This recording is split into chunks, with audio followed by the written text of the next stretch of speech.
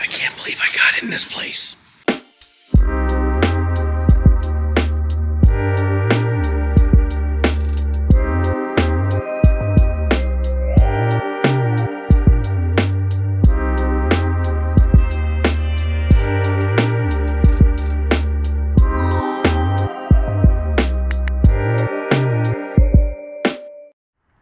Hey everybody, it's Sleeve, and for this supermarket checkout video, we are at Saker's ShopRite of Jackson, New Jersey.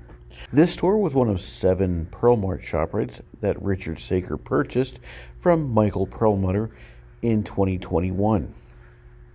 As we will see when we enter the store, it has the mid-early 2000s wacky cartoon character decor that many ShopRites in the early 2000s had. West Berlin had this decor, however, not to the extent or to the level of creativity as this ShopRite, as we will see. This will truly be a treat for the eyes, and you might actually chuckle a bit like I did.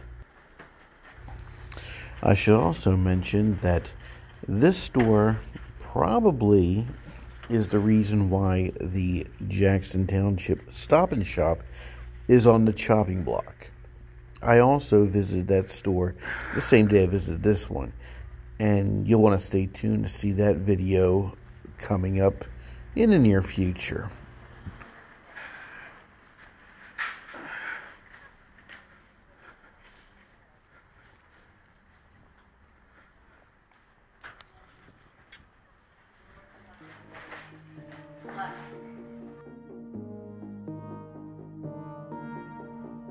As we walk through the front entrance, we are greeted by a large clock on the wall made up of the different cartoon elements that you're going to see throughout the store. But the real treat is once we enter the produce section, behind some slow-moving traffic. I didn't mean you, ma'am.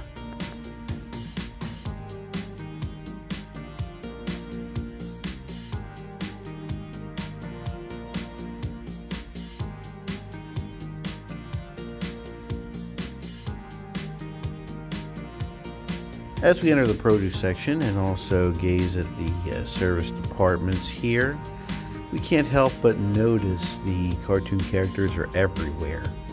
I believe the Perlmutter family did an excellent job with this decor, much better than the late George Zaley Sr. did with the West Berlin store in this decor. From the floor tile to how the drop ceiling is cut away, and that unique line, squiggly line, I guess you could say, between the grocery aisles and produce and the service departments.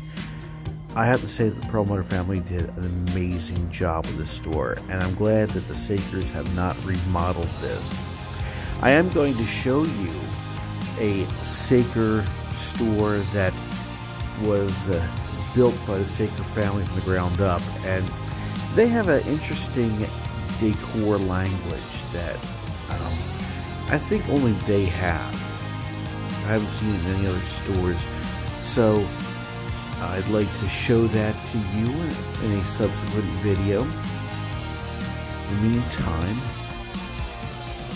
let's just bask in the glow of this amazing store. Just everything from the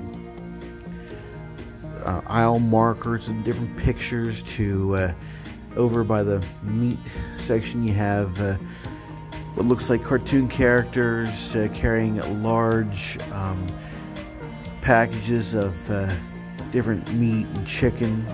Even looks like it's in saran wrap, like the actual packs would be in the meat cases there. I also like how well lit the store was. Some supermarkets you walk into and you can't help but notice how dimly lit they are. I don't know if that's supposed to create some kind of ambiance, but I'm glad that this store went with a more well lit appearance. And I like that part of the ceiling's been cut open, if you will. Looks like the farmer there is walking up a ladder to the second floor. Also like how they have the cows here in dairy. It looks like they got their backs to you. Again, I was cracking up laughing when I saw this. They got their backs to you while they're filling the milk. I'm sorry, I was cracking up when I saw these. I had to take another look. Looks like they got their backs to you and they're using their udders to squirt in there, you know. I shouldn't be too graphic with my description, but oh my goodness. And I couldn't help notice how the egg section there kind of reminded me of what used to be at the West Berlin ShopRite, but I think they did a better job here. And I also like over here you have row of chickens under pressure to produce eggs by the stern-looking cow over there. Oh my goodness! I couldn't help. I was laughing the entire time I was here. I think I almost blew my cover. I mean, again, Charleston Pinball Arcade. If they don't notice the handy cam that's been duct taped to my head, I think I'm all right. But I was having too much fun. I mean, yeah, they probably did notice some weird guy laughing his head off. And then over towards the front end of the store, oh my goodness, they had some kind of I don't know, like a ball track or some sort. Like it looks like something that they'd send a ball around or something, like you would see at like I don't know, an arcade or something, like maybe like a giant pinball. Not Charleston Pinball Arcade. I thought I'd include you in on that one, but it's right above the registers, and kind of like some stores would probably have like a train set right above your head. I'm going to go to one that has one. Charleston Pinball Arcade knows which one I'm going to, which store banner I should say. But you know, it wasn't just the above your head or the ceiling area, the walls, but even the floor tile was wacky. I mean, I really got a kick out of this place. At this point, yes, I got to buy something because I don't want to arouse suspicion, and I'm kind of hungry. So I was thinking about the prepared foods, and actually, I eventually decided to go get me a hoagie. But oh my goodness, just all the different, wacky elements here. This was amazing. This was exactly what the wacky cartoon character decor, and that's the name I've given it, of course. I don't know what the official name is, but that's what this decor should be. I mean, it's just amazing. And I'm going to show you another former Pearl Mart store that also has this similar decor. It's a little bit different. They made it a little bit unique, between the stores, which I think was another nice touch.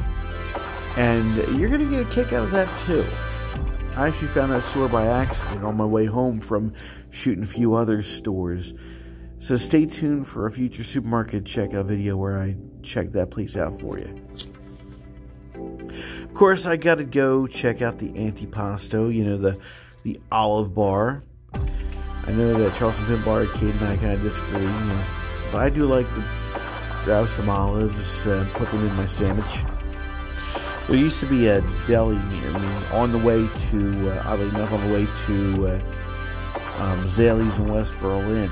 There was a place on Franklin Avenue 561 called Nardi's Deli, and they had this one Italian poor boy hoagie that they put olives and feta cheese and mushrooms in there, and that thing was just awesome.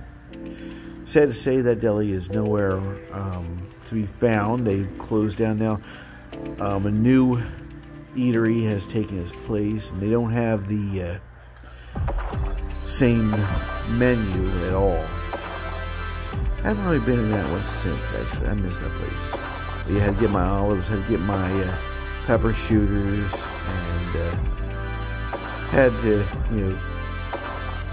get something to go with my hoagie, which I got here. And the hoagie was pretty good. I didn't do a hoagie review because, well, I was too hungry to even think about that. So I'm sorry in advance, but again, I do give you a lot of interesting videos, so I'm sure you can excuse me every now and then. Of course, I know that in the comments, Charleston Middle Arcade is going to say, of course you're not excused, Sleeve. I know you're going to say that, so I already beat you to the punch here. But all in all, this was an amazing store. I don't think that any newer modern ShopRite could compare to how wacky and wild this place was. Kind of reminds me of the Acme Grocery Palace or Albertson's Grocery Palace decor that we saw at the now closed Milltown Acme, but even more so. Honestly, if I was ever in this area again, you can bet that I would definitely shop here again. I had a great time here, and honestly, I would definitely want to check this place out again. Just for laughs and giggles. Seriously, this place was phenomenal. I am raving about this store now. And honestly, if you know of a store, a supermarket in your area, suggest it to me. I mean, the worst I can say is I'm too far away to get there, but I would try. And folks, that'll do it for us here at the Jackson Township Sacred ShopRite. As always, like, share, subscribe, comment, ring the bell, tell a friend. Check out my coloring books, link in the description. Have a great day out there, folks, and I shall see you on the next video. Bye for now. ShopRite has the low, low prices. You can save throughout the store. You'll find low, low prices this week on center-cut pork chops or roast $1.79 a pound. A 20-pound bag of all-purpose potatoes is $1.69, and budget gourmet entrees $1.49. ShopRite does it right. We save you money.